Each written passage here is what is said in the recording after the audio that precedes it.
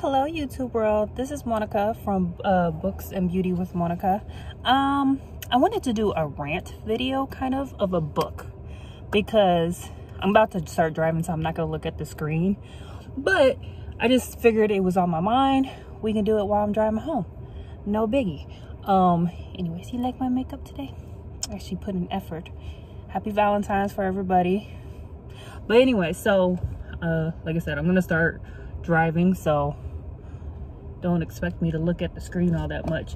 But anyways, I wanted to do a rant video just because, so I feel bamboozled, absolutely bamboozled, because I just finished Credence from Penelope Douglas, and I will say I liked the book. Don't get me wrong, I liked the book, but the way that people were making it seem was as if this book is going to be the raunchiest like book, taboo, like this is basically porn on a book, like in a book form. And I don't know if maybe I could just handle a lot or what, but this book was not that bad. I was like, I kept expecting it to get like tremendously worse, and it never did. So let's go to the scenario. So we're following a girl. She just lost her parents because her parents are selfish little assholes, and one of them is dying from cancer and the other one can't live without him, so they decide to do like murder suicide type of situation. So they're dead. They leave their child. They don't even leave her a note. Like, she literally is like, they never even left me a note. And she ends up getting a call from her uncle that she has never met. That's not technically her uncle. It's an uncle by like marriage. It's like her dad's stepbrother. So they're not related. And I'm going to get to the point of why I say that. But so she's never met him. But I guess in like the will or whatever, he was deemed as her, like, you know, trustee, that like if anything were to happen, she would go to him and stuff like that. So he calls her up and he's like, hey, I know you never met me, but like I've been told that I'm gonna take care of you and stuff like that. But he basically gives her the option, because he's like, you know, if you don't want to come here, because she's like, I think like 2 months from being like 18 or something like that, that he's like, I'm not gonna make you move if you're good and settled. But she decides to go because I think they're from like Los Angeles. Like, her parents are kind of like famous people. So she decides to go because they live in Colorado, like all the way up in the mountains. So she's like, I'm gonna go because I need to get away from here. And she's kind of her personality is a little bit different, because so her parents kind of didn't love her, mainly by their actions. They didn't do anything like mean to her, it's just they never gave her attention. Like, she could just tell that like they didn't really want me. Like, they love each other. I'm more of a inconvenience, a thing that they thought they needed to do, and then they realized I wasn't welcomed. So like, she's kind of been a somewhat loner because of that. Well, anyways, so she goes to Colorado. She meets her uncle. They already kind of have somewhat of a tension between each other. She goes there. She meets one of her cousins, and they start getting really already overly protective. Like, literally they go into town and the dad or the uncle's already like, don't you look at them, and like, don't ever talk to them and everything like that. And it's like, dude, calm down. Like, you don't even know this girl. But like, he's getting overly protective. And she meets one of her cousins, Noah. So Jake is the uncle, Noah is one of the cousins, and then Caleb is the other one. So she meets one of the cousins, and the other cousin is not around. They're like, oh, he went out hunting, he may be gone for a while. When he goes out hunting, he doesn't come back for a while. So getting settled, you know, it's kind of awkward. Like I said, they've never met each other. And like, the cousins, I think, like are in their early 20s, and then of course the uncle, I'm assuming, is like 40 or something like that. And she then meets the second cousin. And this is the only part that I will agree with is kind of messed up. Like, I agree this part is messed up. But basically, she meets him. She goes to the garage, I guess, for something. And he rolls up and literally doesn't say anything. He starts to try to, like, mount her. Like, straight up gets her, like, touches her and everything. And she's, at first, she's kind of, like, almost, like, accepting it. And then she realized, like, yo, no, like, stop. And she kind of tells him, like, yo, stop. And he doesn't stop. And the other cousin, Noah, has to come in and is like, hey, get off of her. That's the cousin. Remember, she was coming. Like, she's not a townie. Which I'm like, I guess this is a regular thing that, like, you know, girls come up there and they get fucked without even being asked that they want to get fucked. And then this is when you find out he's a mute. He does not talk. He can talk, but he does not talk. Which is like, okay. And you find out why. So anyways, fast forward, she's going to school and whatnot. She runs into a guy from, like, town that, like, pretty much almost rapes her too. Like, he's kind of like, yo, I want to have you before anybody else does, and blah blah blah. And that's when they get mad at her again. They're like, yo, I told you not to talk to nobody. Like, she's like, I'm kind of grown. I can if I want to. I mean, she's 17, but she's about to turn 18 in, like, I think of, like, a week. So she's like, I can do what I want in a way. Well, time goes by again. Her birthday comes. They go into town. They go to a bar. And then they get into a fight with the locals because, yet again, guys are trying to touch her. And Caleb, the one that doesn't talk, literally, like, starts a brawl. So they get out of there, they go to the house, and this is when winter's happening. So it's like really bad weather or something like that. So the winter is starting, and this is when it gets taboo. So winter is starting. They're not going to see civilization for like the next 3 to 4 months, because once it starts winter, it's very dangerous to go down the mountain and to also come up the mountain. So they start hunting, because that's what you do. They take her to go hunting, and she doesn't want to, but they're basically like, yo, you got to learn. You're going to be up here. You got to learn how to hunt. So she does. She kills one of the deers or something like that, but she doesn't want to, like, cut it up. So she's just like, so the uncle's like, that's fine. Tells the two boys, go get it. We'll go back and everything like that. Like, you did enough today. Like, you at least killed it. So, you know, you did your part.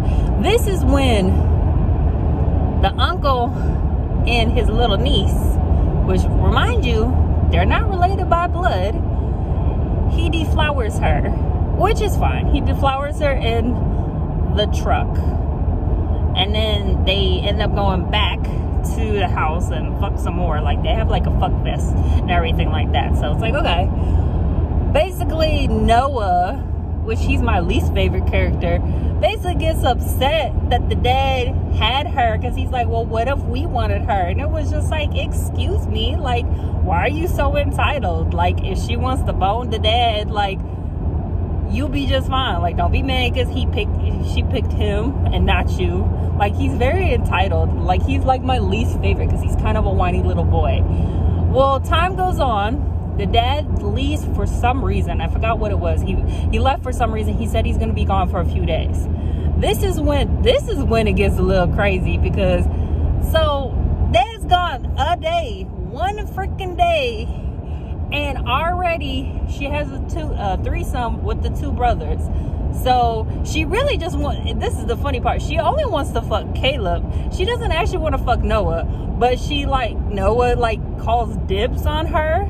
So then he fucks her, and then Caleb, and basically, like, you know, does anal. So, like, you know, double penetration and stuff like that. And it's like, okay, this is a scene that I'm assuming everybody's talking about. So she fucks both of them. The next morning, the dad comes and she tells him, like, oh, something happened. And then the dad just accepts it. He's just like, well, did they treat you well? And she's like, yeah, they did. He's like, okay then. Like, okay. He just accepts it. He's like, it's fine.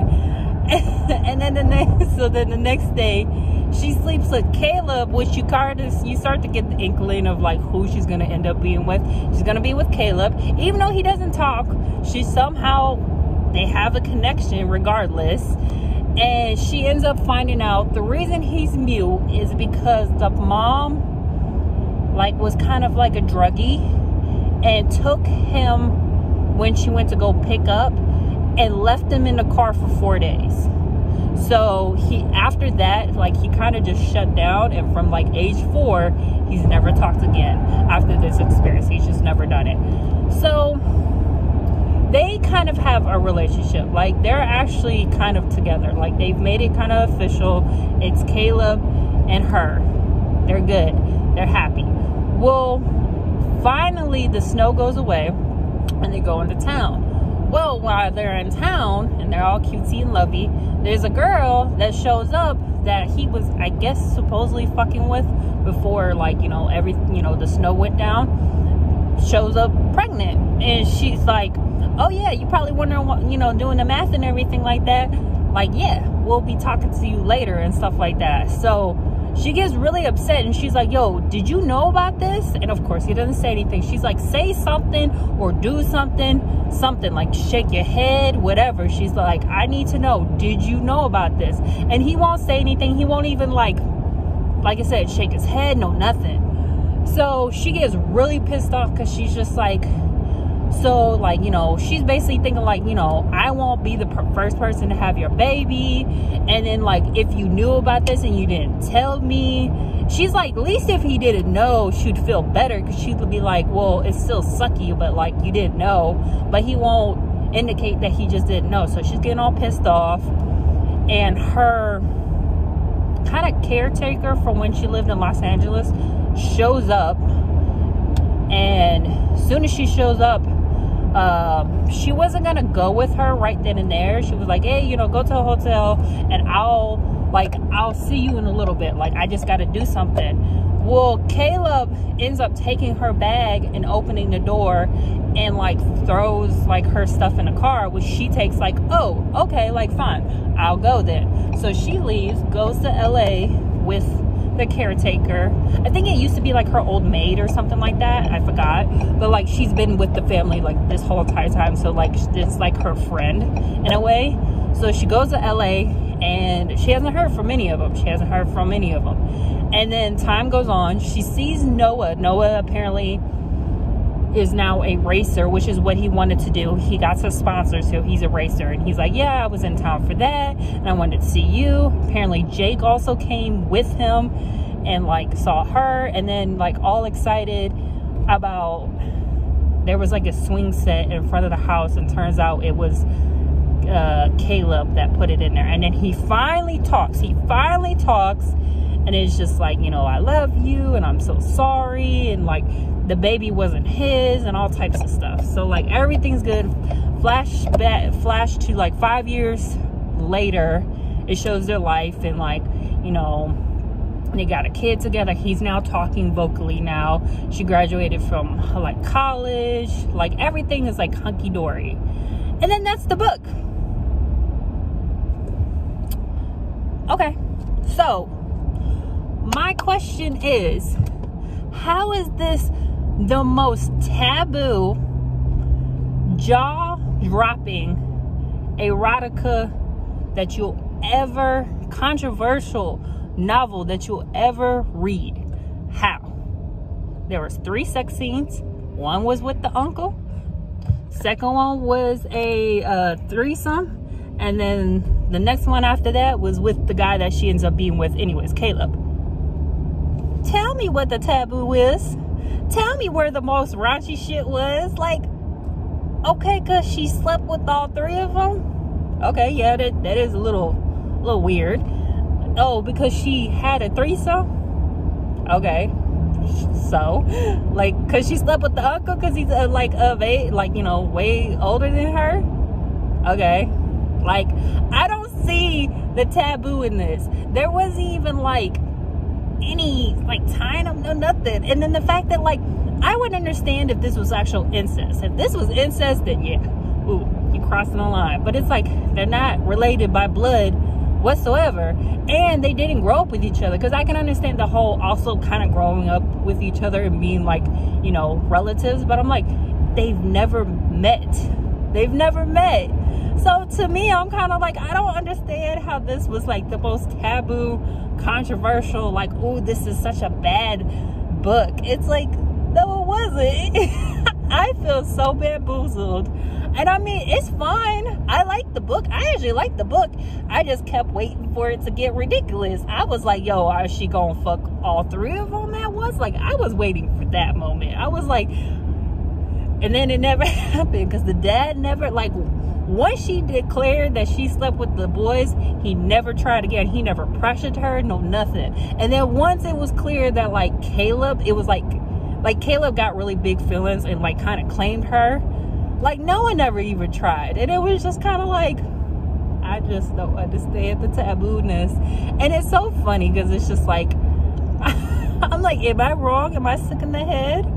Like, am I supposed to be more shocked that I am? Because I wasn't. But, you know, I'm glad I consumed it. The only part that I can agree with this being wrong was the part with Caleb basically about to rape her. Like, straight up, he was very close until, like, the brother came in and was like, oh, she's not a townie. He was like, okay, but she did say, like, stop it, no, like, about 5 times. Other than that, I'm like, I don't see it.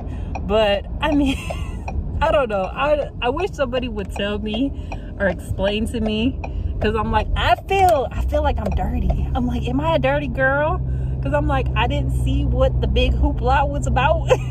Like, I don't know. But anyways, let me stop ranting. I'm almost out the house anyways. So, you know, like, subscribe. Hope you enjoyed my rant. And I'm curious if anybody agrees with me. Bye.